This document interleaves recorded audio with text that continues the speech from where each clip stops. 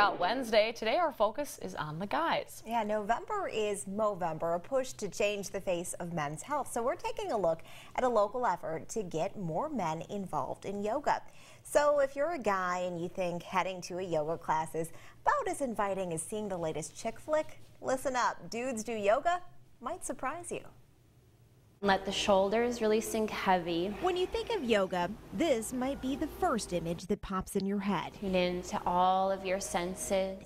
Misconceptions about the practice go on and on. That only women do it, that it's easy, that it's boring. Benji Williford, a personal trainer with Chain Reaction Fitness, has made it a personal mission to shake up those stereotypes. Inhale all the way up. It's working.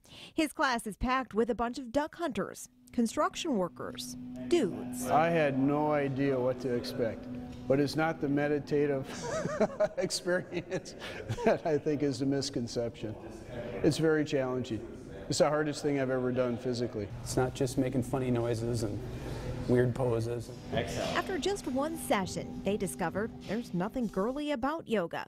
In fact, an increasing number of pro athletes and self-described jocks are getting on board. I have some injuries from working construction and sports from high school and college, and I was tired of going to the chiropractor and tired of getting a massage all the time, so I decided to try this out. Williford says the class helps correct imbalances in your body, matching your flexibility with strength. They initially hated it first. It's not comfortable. It's about testing your edge. That little bit of discomfort, breathing into it and trying to relax. The amazing thing is I was surprised at how much stronger I got. It's one of those things that you never get good at, you never get great at. I mean, it's a lifetime thing. There's incremental improvements. Gary says it's more physical than he ever imagined and well worth a try. I see every day as I walk to and from work, people that ought to be here.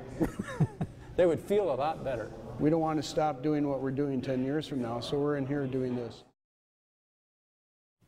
Now, if you're interested, Chain Reaction Fitness has yoga classes on Wednesday and Friday mornings at 5:30 and Wednesday nights at 5:15. We'll have more information on those posted on our Hello Wisconsin webpage. So it was really fun watching their class. And the thing that surprised me is a couple of those guys, they did yoga specifically to help them when they were out in the woods hunting or fishing to increase their balance. Wow. So who would have thought?